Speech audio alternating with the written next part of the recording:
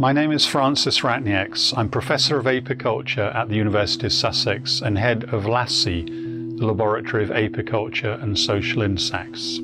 This video is about a project we've just completed in which we have decoded honeybee waggle dances to understand where in the landscape the bees are foraging, and in particular how the distance at which they forage changes month by month and season by season. This project was carried out by two postdoctoral researchers in my laboratory and myself. One of these was Dr. Margaret Couvillon, who comes from the United States, and the other was Dr. Roger Schürch, who comes from Switzerland. Honeybees and other pollinating insects are not as common as they used to be in Britain, and they face many challenges. One of the challenges is the food supply. Agricultural intensification has reduced the number of flowers in the countryside. There is much interest at the moment in schemes to help bees by increasing their forage, whether this is helping bees in gardens through garden plants, or in the countryside through various schemes to encourage farmers to plant more flowers that bees can visit. But when do the bees need extra flowers to provide the pollen and nectar on which they feed? Do they need it all year round or most of the year, or just in a particular season or month? Indeed, how could we even figure this out? In this project, we're using a behavior that's unique just to the honeybees, their waggle dances, to understand where they're collecting their food. The waggle dance is a form of communication where a honeybee forager tells her nestmates where she has been collecting food. Not all foragers dance, only those that have visited the most profitable patches. So the dance is actually a kind of integrated or filtered form of information about food availability in the landscape.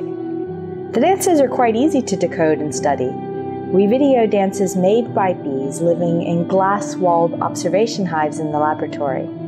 The bees can leave the lab through a tube connecting the hive to the outside. We then play back the video frame by frame on a computer to measure precisely the angle and the duration of the waggle phase. Here, 1 second corresponds roughly to 750 meters. This vector information is telling us where that particular dance is saying there are good patches of flowers in the surrounding areas. The waggle dance is not actually very precise to the nearest yard or meter. So we only have a very general idea where each individual bee has been foraging. So we plot each decoded dance not as a dot on the map, but as a distribution or small hill of probability showing the general location, which is about the size of a field. We can do this for many dances, and so we can make an overall map showing where foraging is concentrated over any period of time, whether 1 month, 1 season, 1 year, or indeed several years. Mapping the dances like that, we can get a powerful visualization of when it is hard for the bees to find forage near the hives. Here we see some of the foraging maps we have made. The beehives are located in the center of each map in the laboratory. There are 6 maps, spring, summer and autumn, in 2 different years. You can see how in spring the foraging is close by to the laboratory, usually less than 1 kilometre. By contrast, in the summer, foraging is at much greater distances, averaging 2 or 3 kilometres and even as much as 5 or 10 kilometres. The foraging distance reduces in the autumn, but not to the degree found in the spring. Here we see the average foraging distance plotted month by month. As you can see, foraging distance increases from less than 1 kilometre in spring to 2 or 3 kilometres in summer on average, and then it decreases again in the autumn. In the summer, you can also see that there is a kind of hot spot of increased foraging activity approximately 2 or 3 kilometres to the southeast.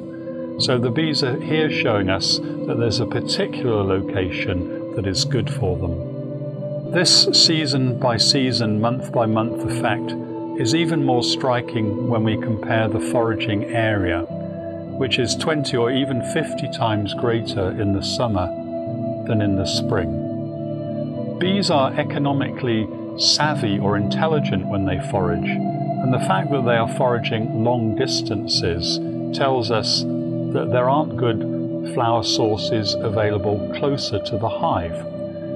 Overall, our results show that bees find it harder to locate good flower patches in the summer than in the spring or the autumn. Well, the summer is probably better than the spring or autumn in terms of the number of days on which bees can forage, because we have more warm days on which bees can be active.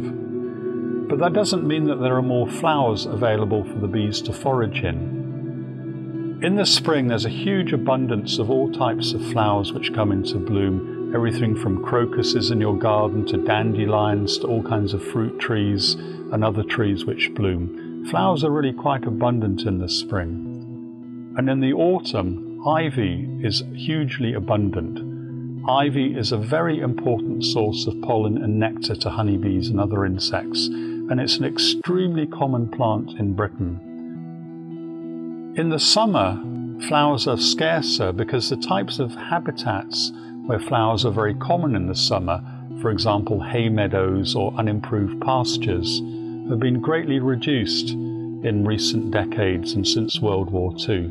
Another reason that summer is a difficult foraging season is almost certainly because of competition. In the summer, there are just many more insects looking for food. Honeybee colonies have more bees in them in the summer than in the spring, and bumblebee colonies are at their maximum in the summer, and so are most other insects common in the summer. The reason why we did this project in the first place is because we wanted to help bees, and I think we've done that. But the bees have really helped themselves by telling us where they forage, and from that we can now understand how better to help them in terms of providing flowers.